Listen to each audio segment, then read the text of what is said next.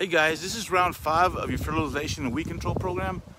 It's the middle of summer and watering deeply and regularly is one of the most important things you can do for your lawn at this time. We are seeing significant issues with the extended drought and heat, so we will be adjusting our normal program to help with the heat stress in the lawns this year. Some of the biggest problems we are seeing are chinch bugs and drought stress. They both look like dead patches or yellowing areas in the lawn that tend to spread rapidly. Chinch bugs can be confused with dry spots, but watering will not help. They should be treated as soon as possible as they will destroy a lawn in a few days.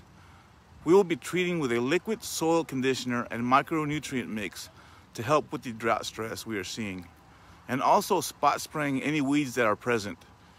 Keep in mind that grassy weeds like Dallas and crabgrass will be slow to die in this extreme heat.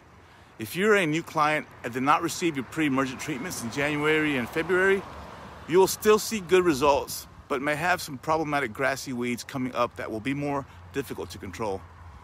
Again, it's very important to make sure sprinklers are working correctly and that we're watering at least 2 inches per week to make sure your grass survives the drought. Now, our treatments are safe, but we still ask that you please keep pets and children off of the lawn until dry, typically about an hour.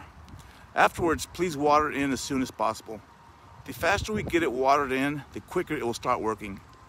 Our liquid weed control only requires about 30 minutes to be absorbed, and a downpour of rain will not negatively affect the results. Rain is good. If you have a question about this round or any of our other services, please feel free to reach out to us. Thanks.